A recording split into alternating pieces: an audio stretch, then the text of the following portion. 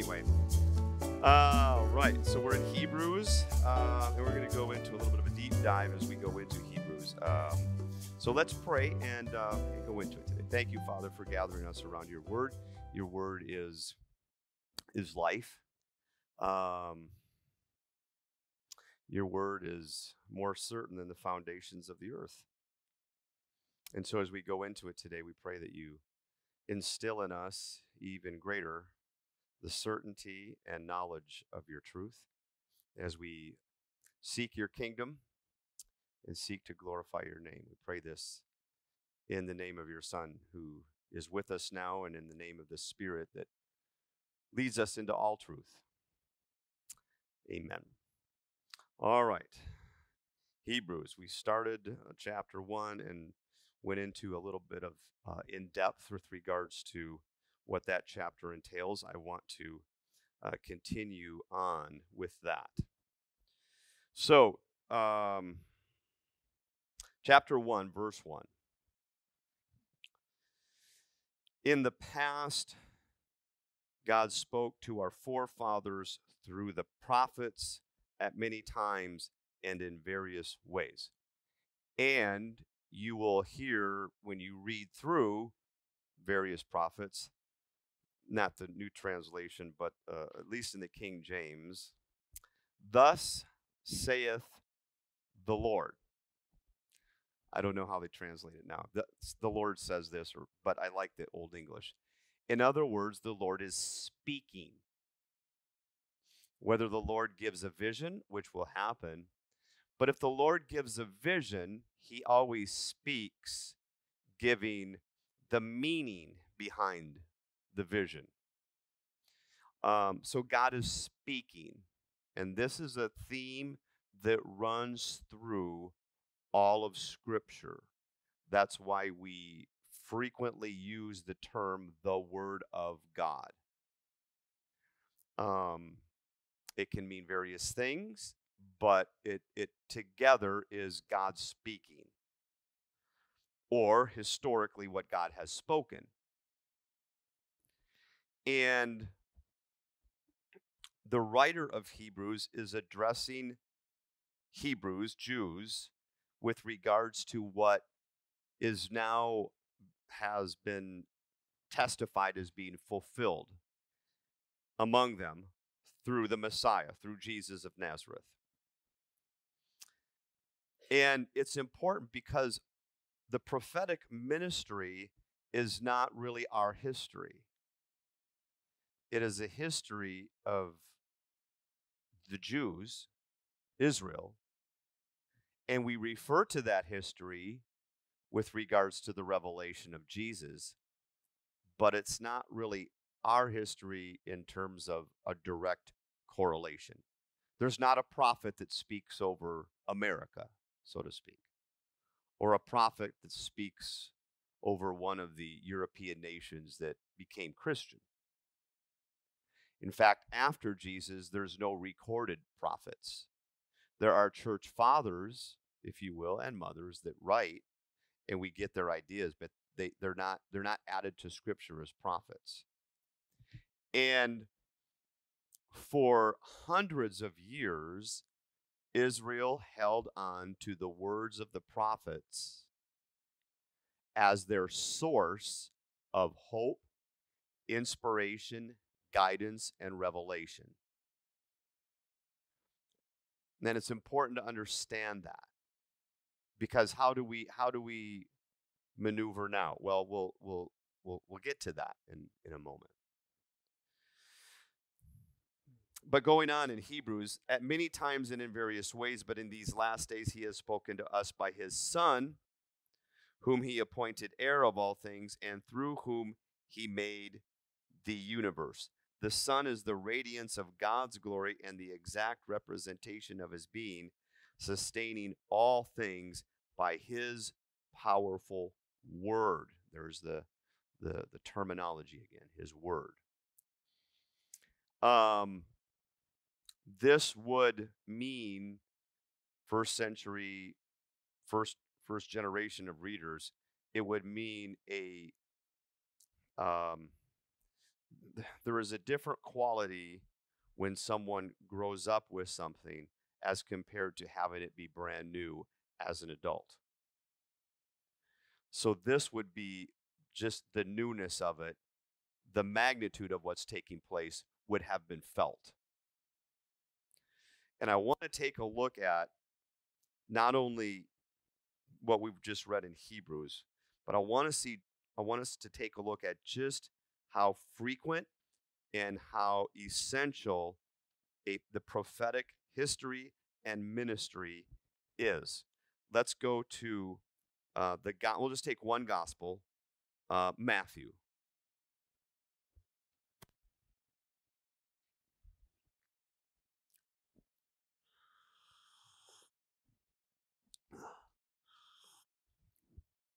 That's good.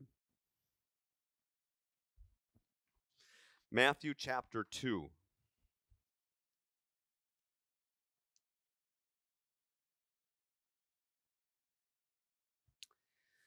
Um,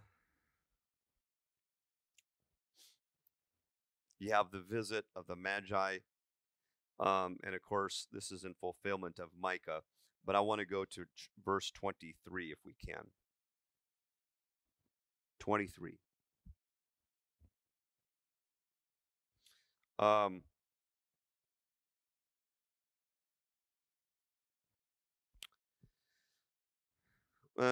you know what? Let's just back up a little bit. Verse 19 of chapter 2. After Herod died,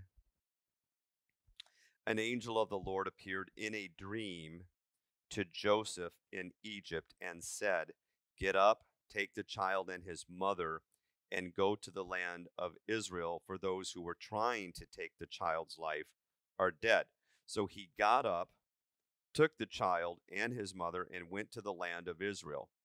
But when he heard that Archelaus was reigning in Judea in place of his father Herod, he was afraid to go there. Having been warned in a dream, he withdrew to the district of Galilee, and he went and lived in a town called Nazareth. So was fulfilled what was said through the prophets, he will be called a Nazarene. Through the prophets. There is a collection. It's not necessarily just a verse here or a verse there, but there's a whole narrative, if you will, of prophetic guidance and direction. And Jesus is fulfilling this. The role of the prophet is to lead the nation of Israel as they are living their lives out, specifically in relationship to God. So let's just go on a little further. So, verse 23, so was fulfilled what was said through the prophets, more than one, he will be called a Nazarene. Let's go over to chapter 5 of Matthew.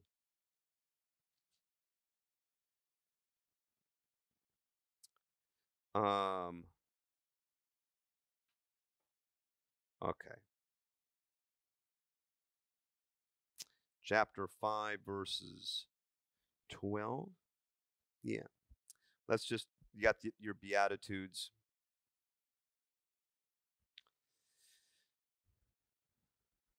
Well, let's start with chapter 5, verse 1, and just get to verse 12. Now, when he saw the crowds, he went up on a mountainside and sat down. His disciples came to him, and he began to teach them, saying, "Blessed are the poor in spirit, for theirs is the kingdom of heaven. Blessed are those who mourn, for they will be comforted. Blessed are the meek, for they will inherit the earth. Blessed are those who hunger and thirst for righteousness, for they will be filled. Blessed are the merciful, for they will be shown mercy. Blessed are the pure in heart, for they will see God. Blessed are the peacemakers, for they will be called sons of God.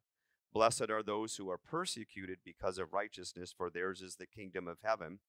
Blessed are you when people insult you, persecute you, and falsely say all kinds of evil against you because of me. Rejoice and be glad." This is verse 12, "because great is your reward in heaven. For in the same way they persecuted the prophets who were before you." very important to understand this because, um, and let me add to this as well.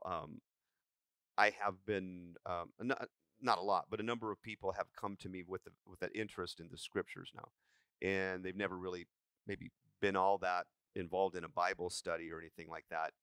And when you approach the scriptures, it can be overwhelming. You know, there's 66 books that were written over thousands of years by, depends on how you want to do the authorship, a number of authors. And immediately, when you study history, you want to know who wrote this and when they did it, and you want to know dates. And the first thing that will come, well, who wrote Genesis? And the reality is, we don't know. We don't know. They're ascribed to Moses. They're given authority through Moses. Moses was what? A prophet. Obviously, Moses wasn't there when they were written down. They were probably in oral form for many years before and passed down in that manner. But we have this tendency to, in terms of when we approach something, to approach it from our standpoint, which is we want to know who wrote it, when they wrote it, what language it. No, that does not apply here. Um, that doesn't mean it's not authoritative. We'll talk about, well, what I mean by that is when you study something along those lines, and you say we don't really know who wrote it, immediately you can just cast it off as, well, then I'm not going to give it any credit. By the way, science says that the world is billions of years old, and so I can't.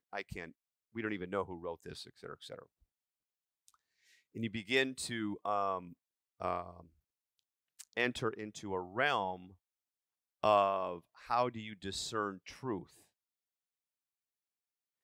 And spiritual truth is always revelation that the mind will not ever be fully able to give authority to, because it's spiritual in nature. Um, so when you look when you look at, say, the first 5 books of the Bible, certainly some of those things were not written by Moses because it happened to Moses after he was gone, or after he was dead and so forth. But they're ascribed to him because of his ministry and the authority that he had. And at some point in time, you got to go through, if depending on how deep you go, you've got to go deep into your spirit to go, I don't know if this is true or not. God, you're going to have to reveal if it's true and in what way. So this is not any different than what Jesus encountered with his disciples. In fact, hold on to that place in Matthew.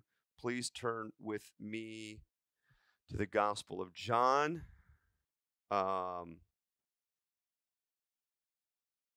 We're going to look at 6, I think. Yeah, okay. Yeah, chapter 6.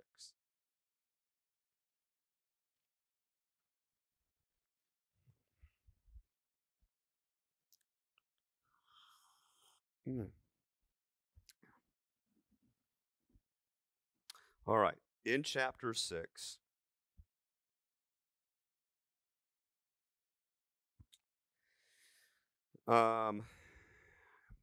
he has fed the 5,000, walked on the water.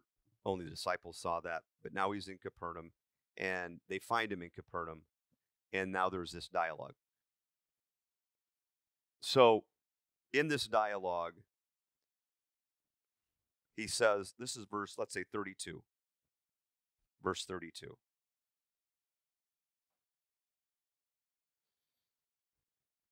Jesus said to them, I tell you the truth, it is not Moses who has given you the bread from heaven, but it is my Father who gives you the true bread from heaven. So now he is directly tying his authority over and above Moses. If you go to Israel, Moses is the end all be all. You got a lot of rabbis that make commentary on the Pentateuch, on the Old Testament, but Moses is that guy. He is their prophet. He is the one that led them out of Israel, and he is the one that ushered them into the promised land. He was the one that gave them the tabernacle worship, the calendar, the 10 commandments or the covenant. He is the guy. There are other prophets that are very important, but none tops Moses. None. That's in Judaism. In Islam, none tops Muhammad. In Christianity, Jesus is the prophet. None tops him. But he goes on to say, I tell you the truth, it is not Moses who has given you the bread from heaven, but it is my Father who gives you the true bread from heaven. For the bread of God, he's talking about manna, because they want a sign from him. For the bread of God is he who comes down from heaven and gives life to the world. Sir, they said, from now on, give us this bread. Now they're very familiar with the manna. Then Jesus declared, I am the bread of life.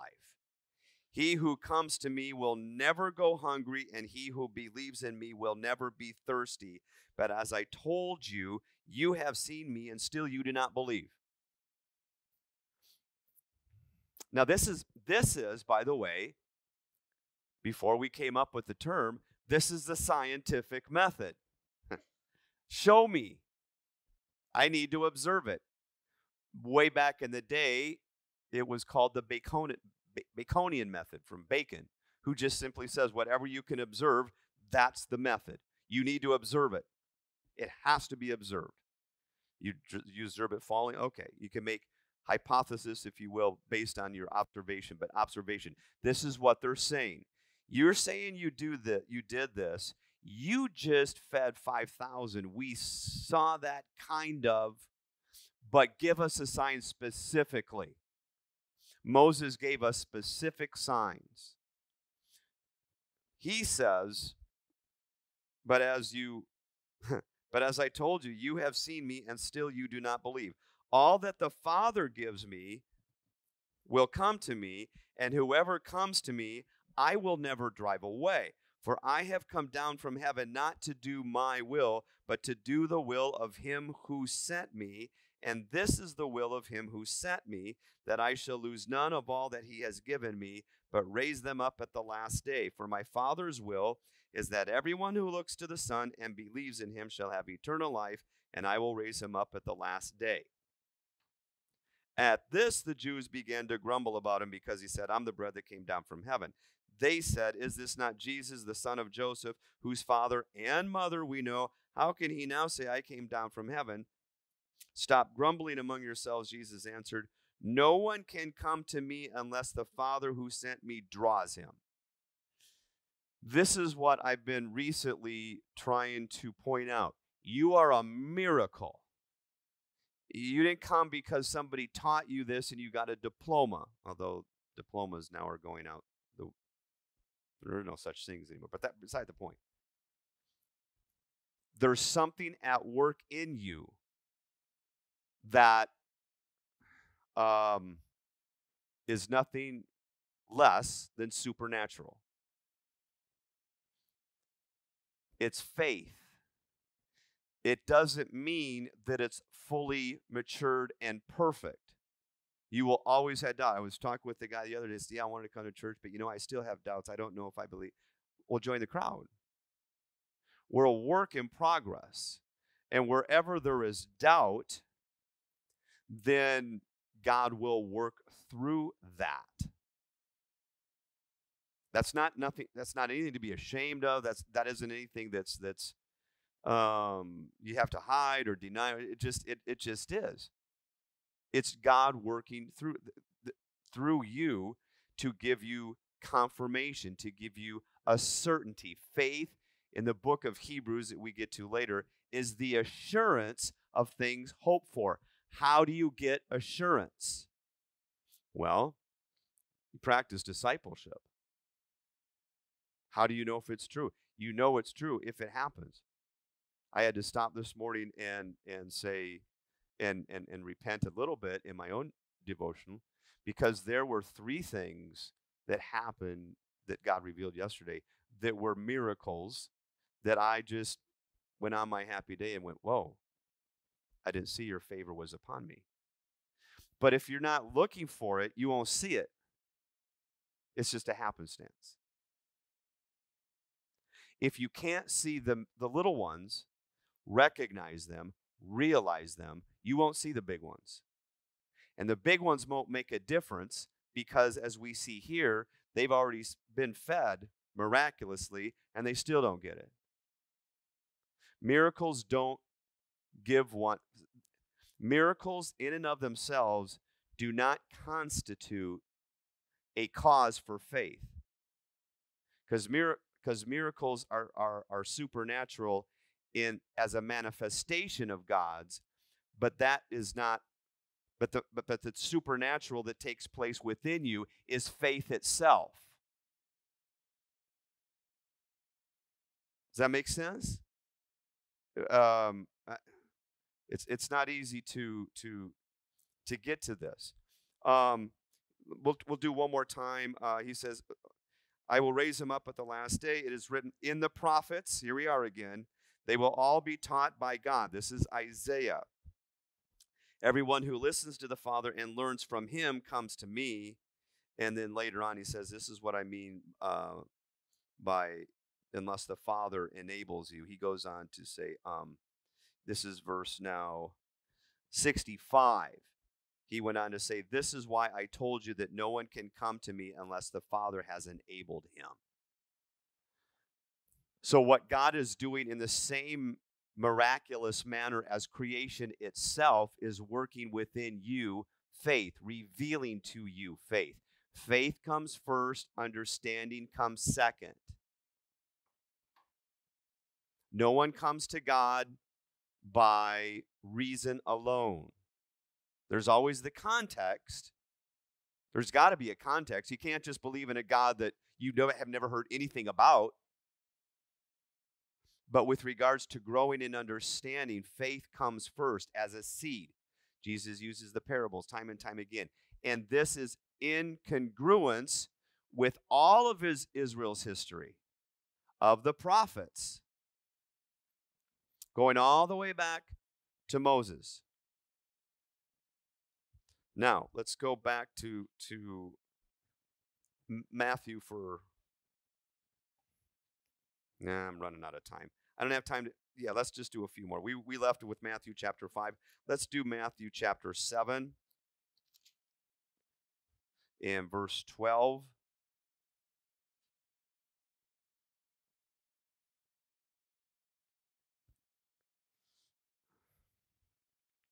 Yeah, let's go back up a little bit more. This is chapter 7, verse 7.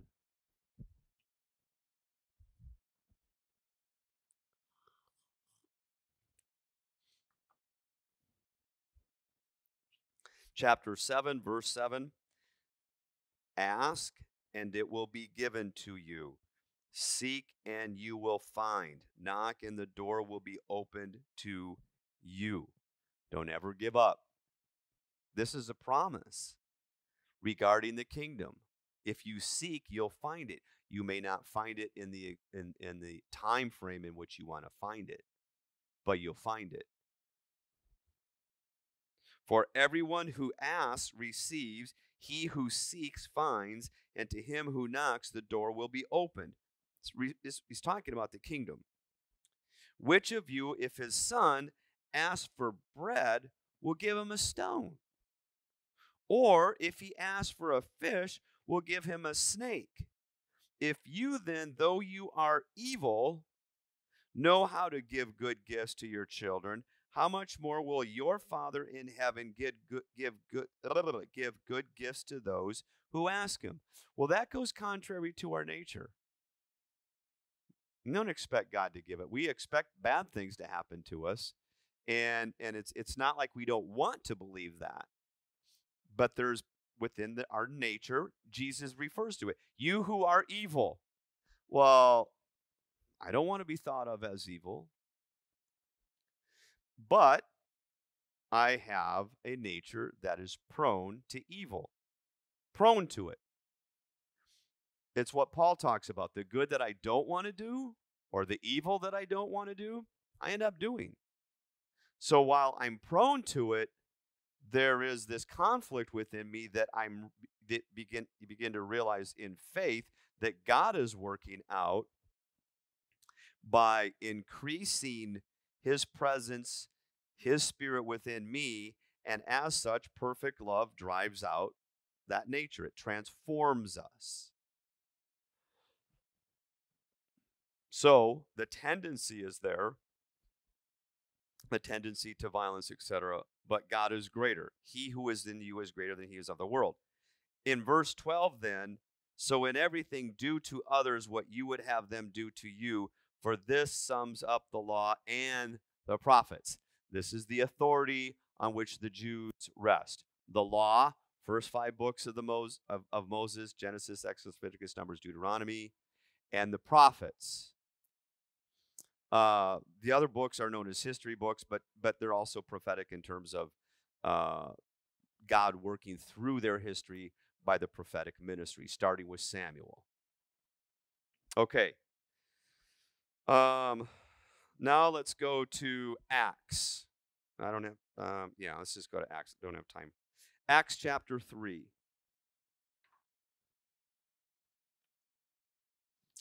Acts chapter 3.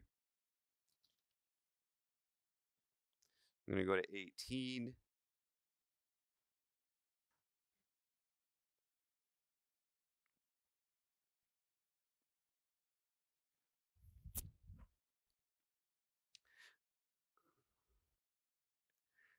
Acts chapter 3. You know what? Let's start with verse 11, and then we'll get to 18. While the beggar held on to Peter and John, all the people were astonished and came running to them in the place called Solomon's Colonnade. When Peter saw this, he said to them, Men of Israel, why does this surprise you? Why do you stare at us as if by our own power or godliness we had made this man walk? The God of Abraham, Isaac, and Jacob, the God of our fathers, has glorified his servant, Jesus. You handed him over to be killed, and you disowned him before Pilate, though he had decided to let him go. You disowned the holy and righteous one and asked that a murderer be released to you. You killed the author of life, but God raised him from the dead. We are witnesses of this. By faith in the name of Jesus, this man whom you see and know was made strong. It is Jesus' name and the faith that comes through him that has given this complete healing to him, as you can all see. That's verse 16. Verse 17. Now, brothers, I know that you acted in ignorance, as did your leaders, but this is how God fulfilled what he had foretold through all the prophets. There's it is again, saying that his Christ would suffer. Going on, verse 19, repent then and turn to God so that your sins may be wiped out, that times of refreshing may come from the Lord, and that he may send the Christ who has been appointed for you, even Jesus. He must remain in heaven until the time comes for God to restore everything, as he promised long ago through his holy prophets. There it is again. For Moses said, and now regarding the prophets now, the Lord your God will raise up for you a prophet like me from among your own people. You must listen to everything he tells you. Anyone who does not listen to him will be completely cut off from among his people. Verse 24, indeed, all the prophets from Samuel on, that's what we talked about, as many as have spoken have foretold these days, and you are heirs of the prophets and of the covenant God made with your forefathers. He said to Abraham, through your offspring, and he continues the chapter there. So the prophetic ministry is a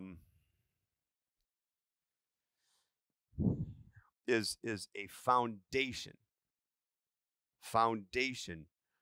for the manner in which God speaks. Now, the reason why this is important to us is, let's go to, say, let's go to 1 Corinthians.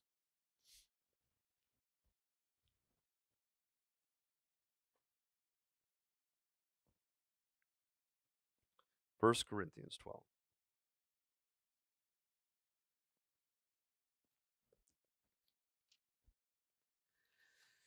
1 Corinthians chapter 12.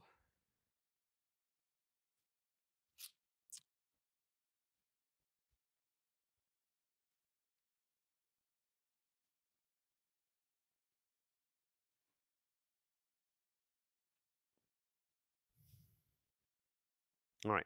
1 Corinthians chapter 12, verse, let's go down to 28.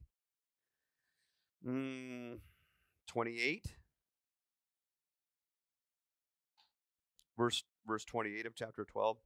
And in the church, God has appointed, first of all, apostles.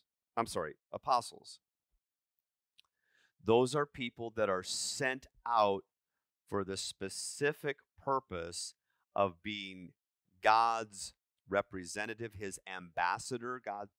Paul will write that, you are ambassador for Christ. An ambassador speaks on behalf of the nation that has sent them and relies on the nation's resources to do that work. First of all, prophets.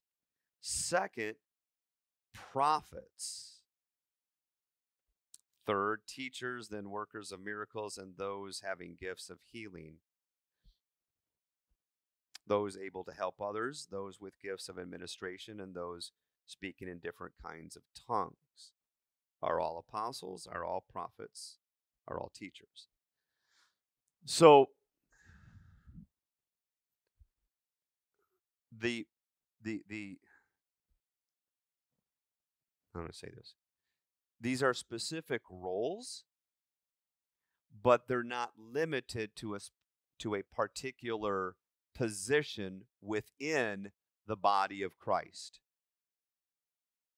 You can have prophets, you can have teachers, you can teach others.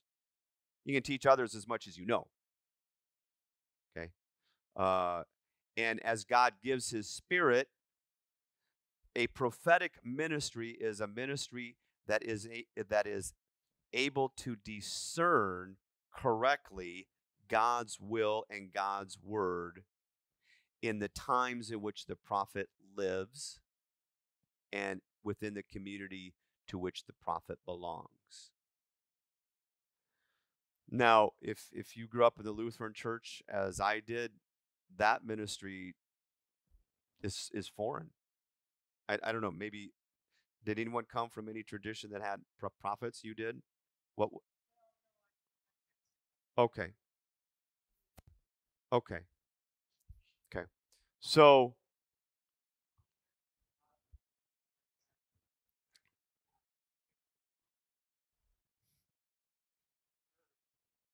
that she was a woman and what? Illiterate?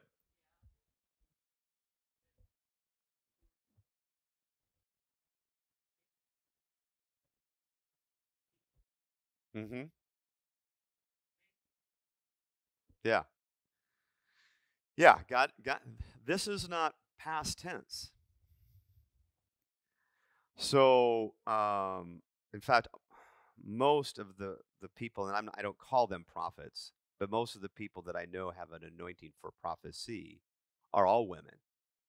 It's only one that's not. So, I mean, that's just my experience. That's not my gift.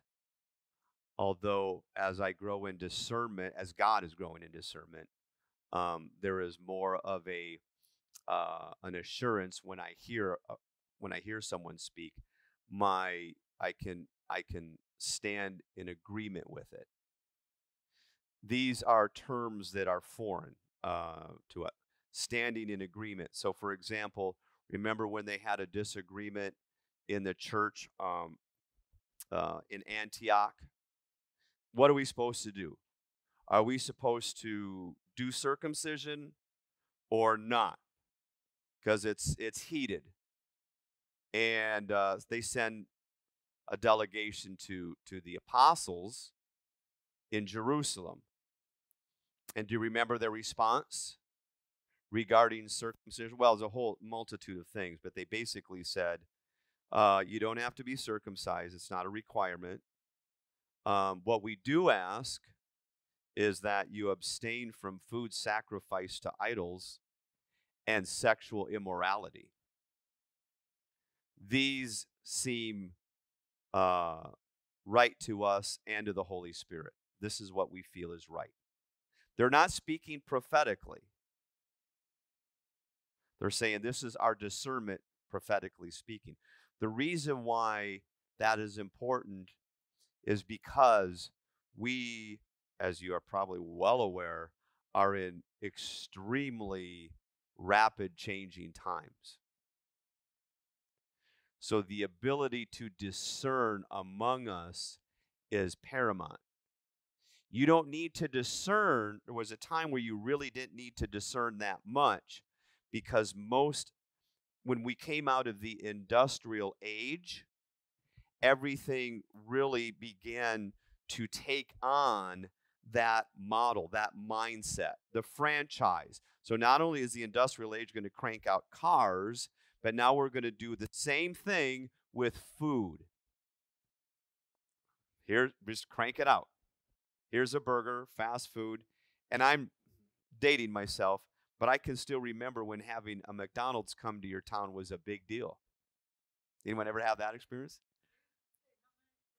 Yeah, that's right. That was their thing. And when I was in high school, McDonald's was opening up, and the high school band was there playing for the grand opening. The newspaper was there, right? That's the industrial age. And then they would bring you that you could do tours. We did a tour of McDonald's. See how clean our industrial plant is. In fact, it's so clean, it's just as clean as your kitchen. And I would maybe not be out of line to say, you deserve a break today from working in the kitchen. You can trust our kitchens, they're clean. So come here. This is an industrial mode. Denominations were the same thing. This is our hymnal. Everyone will sing on any given Sunday the same 3 hymns, the same scriptures. We will all stand at the same time. We will all, if you don't know what to do, don't even have to worry about it. Don't even have to pray about it. We'll give you a guidebook. You don't have to. It was an industrial era. It worked for a while. But when times change, the prophetic ministry is called upon. Right? So this is why it's very important, as we're in an era now, that we understand this anointing of the Holy Spirit that gives direction and wisdom and is able to discern the spirits, so that we don't get hamstrung by a spirit that's not of God, but we're listening to that voice thinking that it is. All right, let's go back to Hebrews, where we started today. That's the prophetic ministry.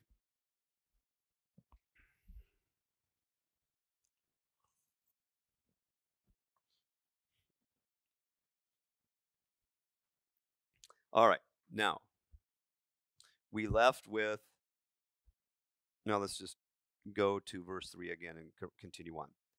The Son now is the radiance of God's glory and the exact representation of his being, sustaining all things by his powerful word. That is so key. Why does Jesus in the last part of the Gospel of Matthew, as he is giving his last instructions, all authority in heaven and earth has been given to me. Therefore, go into all nations, or as you're rubbing against people from different nations, whether you want to go or just run into them, go into all nations, baptizing them, making disciples of all nations. That's the first thing. I'm just going to go there because I don't want to. I want to say the words exactly as Matthew ends the chapter. All authority in heaven and earth has been given to me. Therefore, go and first of all make disciples. Don't baptize them first.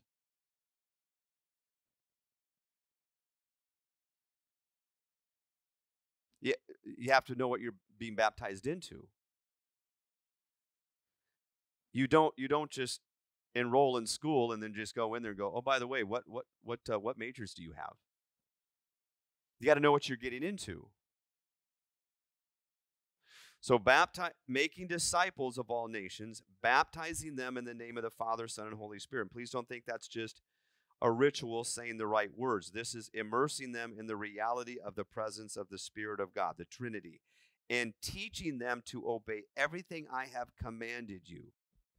That is paramount, because as we learn how to obey, it's the obedience.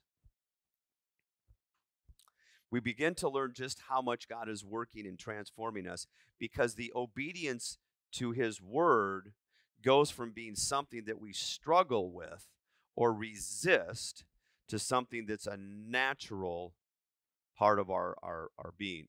It's habitually natural. So if you could teach someone how not to worry, which should be able to do that. That's a command. Don't worry about your life. That's a command. Well, that's a lot easier said than done.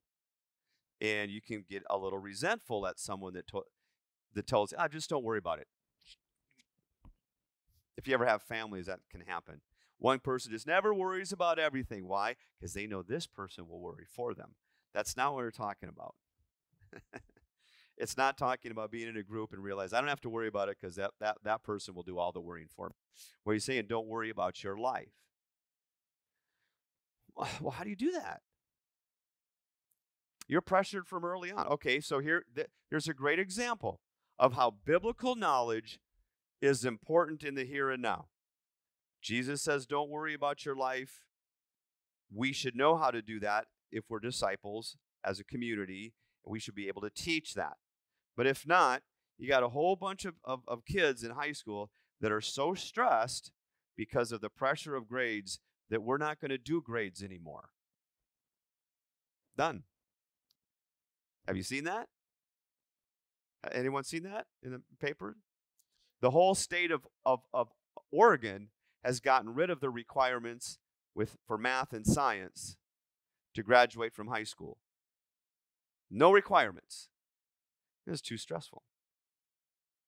It's not equitable, because some kids were getting good grades and some kids weren't, and that's not fair. So we just get rid of it. Am I the only one that thinks that's ridiculous?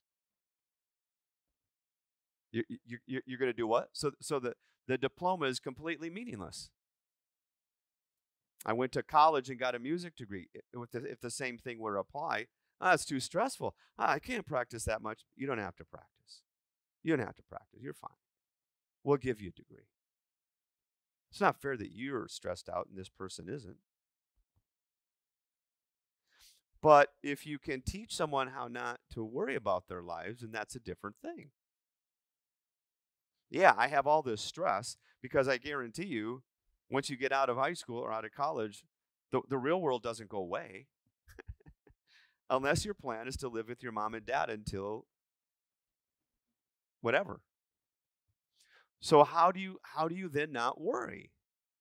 Well, discipleship. What does that mean, discipleship? means you learn how to pray. It means you learn how to go through things with prayer. It means you become more and more familiar. You're not the first, here's a surprise. You're not the first person that's ever been stressed on the planet. Nor are you the first generation. You go back to generations that had it really, really, really much difficult, and their faith was at a completely different level than ours.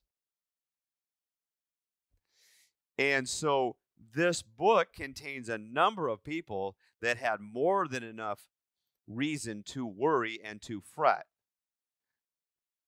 The end of Matthew, and remember, I'm with you always. Okay?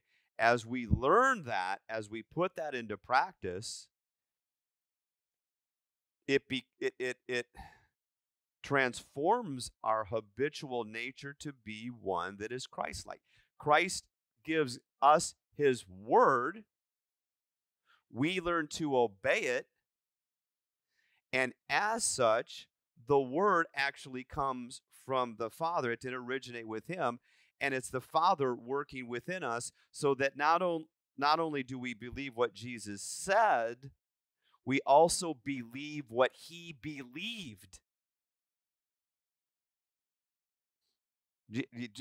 I've never seen in all of the artwork, Christian artwork, I never seen any sculpture, any painting, any stained glass of Jesus wringing his hands in worry. Do you think he worried? He was troubled, but that's different. When he was going to the cross, he was certainly troubled. That's not the same as living a life of worry. Because if you live a life of worry, as soon as this situation has resolved itself, you're waiting for the next one. And if the next one hasn't appeared yet, you're worried that it hasn't appeared yet.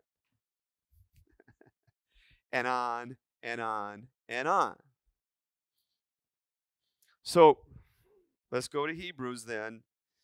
To which of the angels, I'll go to verse 4.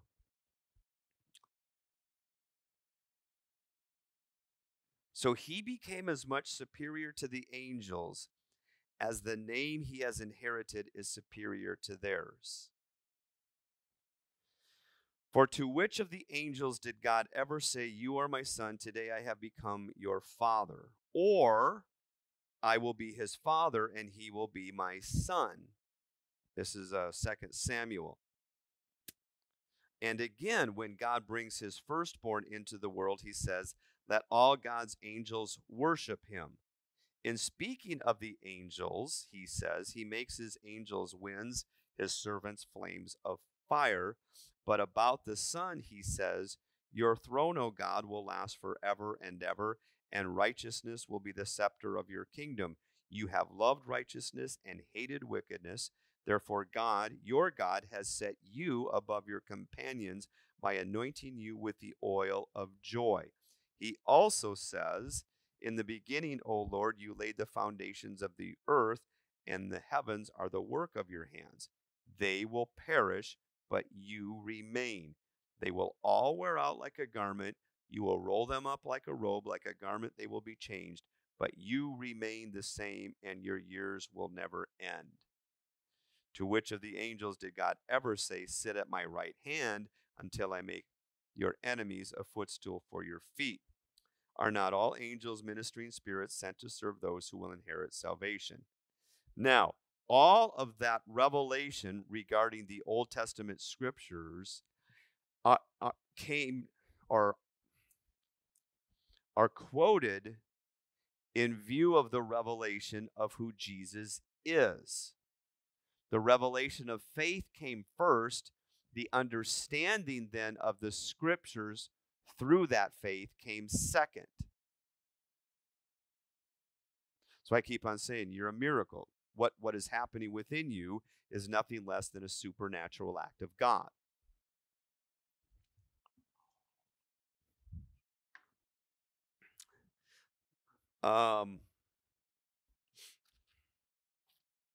Any questions on that before we go into chapter 2 in the morning? We have 5 minutes left. All right. We must pay more careful attention, therefore, to what we have heard so that we do not drift away. This is the temptation of every human being, given Israel's history. For if the message spoken by angels was binding, all right, so this now he's building this up. Angels were the intermediary of the covenant with God, as the author is writing. They, on behalf of God, speaking on behalf of God, gave Moses the commandments. Okay, whether you want to say God met with him or not, that's not at issue here. Whether it's God, company of angels, God is always with the company of angels. God is never all by himself. There's always a company of the heavenly realms. You've heard the Lord of hosts. Remember that phrase? That phrase comes from that. It's a Hebrew word, it's not Elohim. It's not El Shaddai. I can't remember it. But it's translated in the King James, the Lord of hosts. So what he's saying here is, for if the message spoken by angels, meaning that was given to Moses, was binding, and every violation and disobedience received its just punishment, how shall we escape if we ignore such a great salvation? So what he's saying to the Jews is, look, Moses gave you this, and the whole history of Israel by the prophets were the prophets speaking to Israel, giving them direction because they were turning away from this original covenant that was given through Moses. The whole prophetic ministry was, you're going the wrong direction. You are abandoning the covenant. Why are you going after other things? You're breaking the covenant. What are you doing? There's going to be bad things that happens if you break the covenant. It's basically the prophetic ministry of Israel, until God just said, I'm done, and allowed Israel to be taken over. Now the writer is saying, all right, in the same way, God is speaking to us, but now not through an angel, through the Mosaic covenant, but through his son. The weight of it is heavier. We cannot drift away from it. Yes.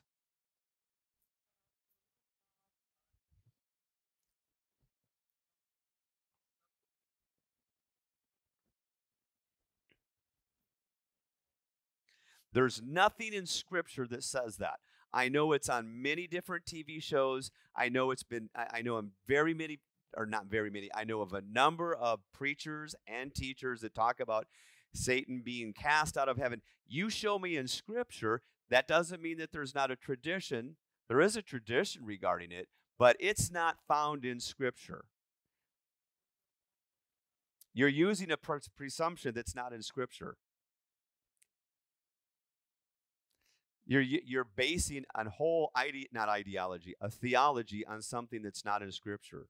We don't know the origin of what is in Scripture. Is what's in Scripture. The serpent was there in the beginning. Doesn't say that the serpent fell from the sky. There is in Isaiah one scripture, oh bright star that have fallen, how far you have fallen.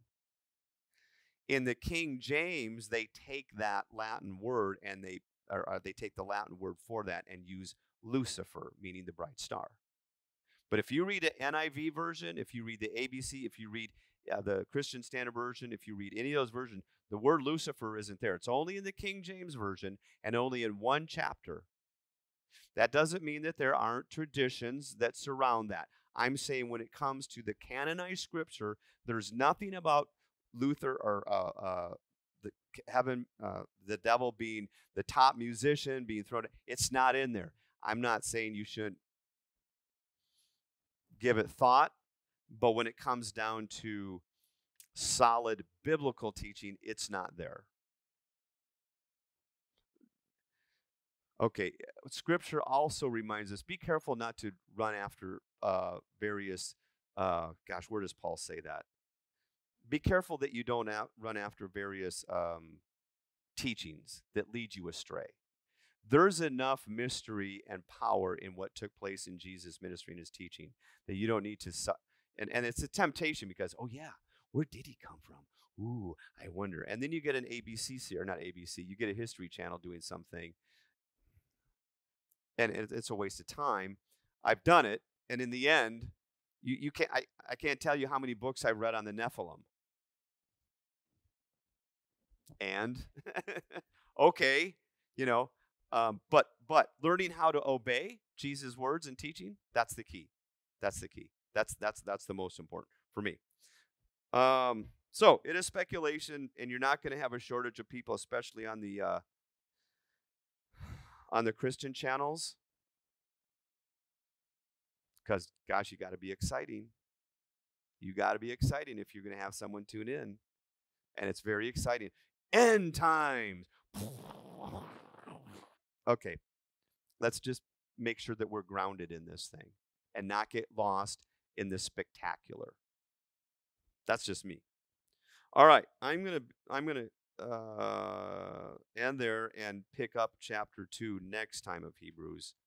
Um, when we got all the way with chapter 1. We're done with chapter 1. Just a reminder. Oh, we made some phone calls. I think Helen, were you able to call everybody that we talked about on that list that we created? Everybody's cool if we switch in January to Wednesday. I don't want to do it right. One who can't do it? Oh, who's that? Oh, you can't do Wednesdays? Oh, okay. Well, that's important to know. I'll have to. Yeah, well, still a consideration. What's that? I just have just been contemplating, kind of feeling like it'd be nice to do a midweek, so that you have the Sunday thing, and then midweek you have something that's middle of the week. It's pretty common for most churches, but it doesn't have to be. So yeah, I'll pray about it. Nothing's written in stone. So, all right, we have our Thanksgiving service this Wednesday. Hope that you can make that. Invite some friends and celebrate God, gratefulness. Lord, thank you for your goodness and kindness, for your word, as we continue to grow in you and continue to mature as your Spirit works in us and give us a deeper faith, a deeper understanding, a deeper certainty. May we walk in praise and adoration for who you are. And this we pray in Jesus' name. Amen. Have a great day.